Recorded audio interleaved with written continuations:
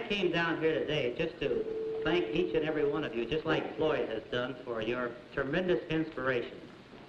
I don't think you realize down here in Birmingham what you mean to us up there in New York. And I don't think that white Americans understand what Birmingham means to all of us throughout this country.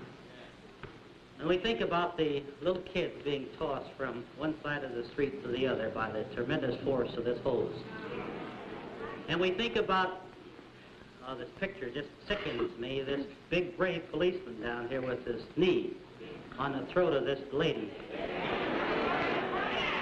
And the problem of it is, ladies and gentlemen, is that this same picture of the dogs and of this policeman with his knee in the throat of this lady is a picture that's being portrayed throughout the world.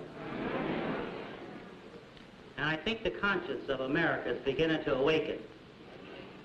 I think the first steps that were made here by the Birmingham businessmen with Dr. King and the other leaders down here is an indication that perhaps the conscience of Birmingham is beginning to awaken.